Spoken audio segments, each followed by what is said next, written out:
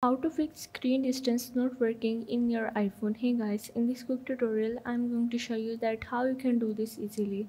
So the steps are really easy and simple, so now let's get started. So first of all, you have to go and open up your phone app settings, and from here you have to go on the screen time.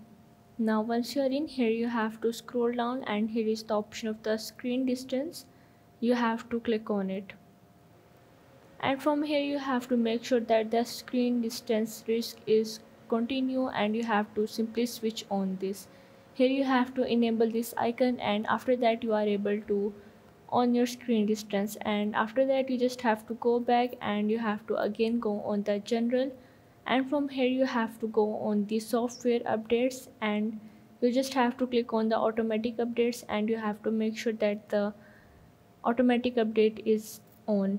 So that's how you can fix the screen distance not working in your iPhone.